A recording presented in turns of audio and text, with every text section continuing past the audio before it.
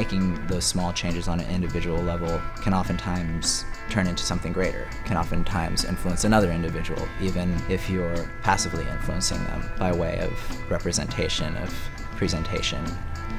Hello, I'm Davey Havok, and this is for P2.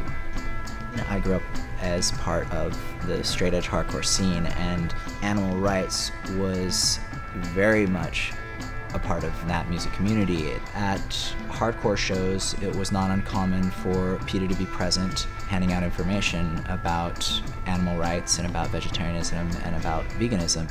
Their presence at music functions allowed them to have a presence in my life for the first time.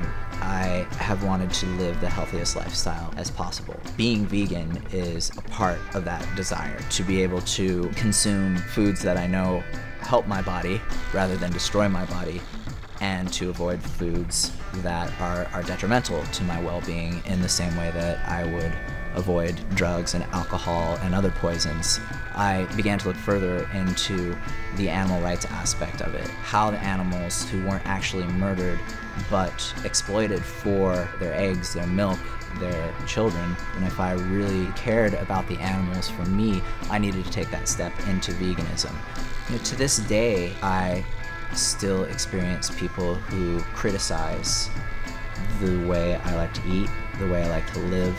Most of those people are fearful of what they truly know is right and is fair and is compassionate and is healthy. It makes them uncomfortable with themselves, and then they lash out at me.